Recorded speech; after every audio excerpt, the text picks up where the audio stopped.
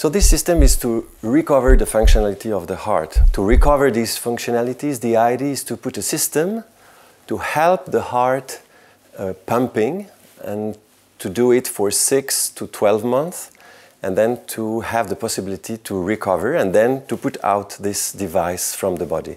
The principle is to help the heart by making the functionality of the left ventricle. In doing this, we want to replace the pumping of the heart. And so we want to put a system inside the body around the aorta to replace this function.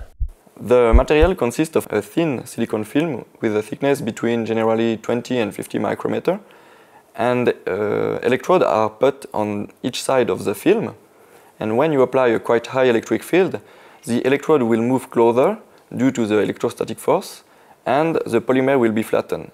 And because the material is incompressible, the surface will be extended, and the idea is to use this planar actuator to create our pump by rolled the silicone in a cylinder shape. The system we know now has contact with the blood. We have valves, we have a propeller sometimes, and these devices can harm the blood cells. We call this hemolysis.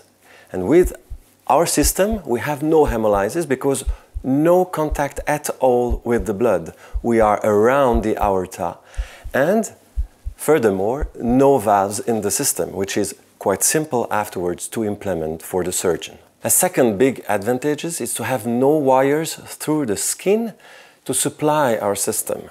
So you have one coil outside, one coil inside, and through the magnetic energy we can transmit from outside to inside the body the energy to supply our device.